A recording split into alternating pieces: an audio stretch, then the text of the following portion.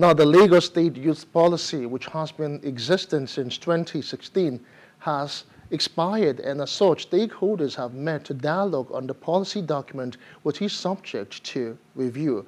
The process, which started 2 months ago, is continuing, but this time around the focus is on validation after the review meetings in Abesan and Ikorodu.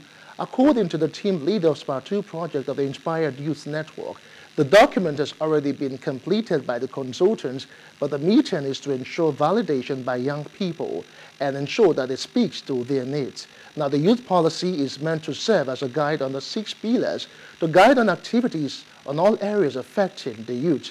For the state government, it says that the youth policy is timely as it works in consonance with the policy direction of the Themes Plus agenda.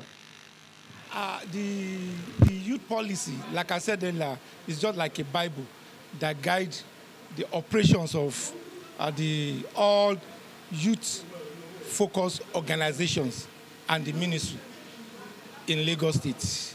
Is a guideline that shows what we are expected to do as a youth worker and the expectation of the youth in Lagos State.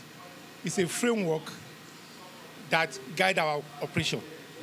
All youth workers in Lagos State, irrespective of where you are coming from. Of course, we shouldn't give up hope that our government is not doing anything and then we just relax. What is the efforts we are also making?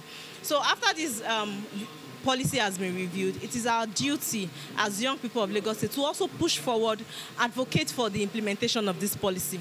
It is not about just writing policy. It is about how well are we going to use this policy. So it's not left for them alone. It's also for us to create awareness, advocate, talk more, speak around it, make it accessible to us. It's not a document that you just have and then throw in your house, but it's something we have to always engage. So these are stakeholders that we brought together to identify some of the pillars that they feel young people, that should be the focus of young people moving forward in the new Lagos State Youth Policy. So at that meeting, they came up with different recommendations.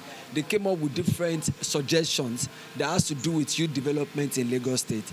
And as a technical working group member, we deem it fit to organize another stakeholders meeting so that we can validate some of the recommendations made during the first stakeholders meeting. Hello, hope you enjoyed the news. Please do subscribe to our YouTube channel and don't forget to hit the notification button so you get notified about fresh news updates.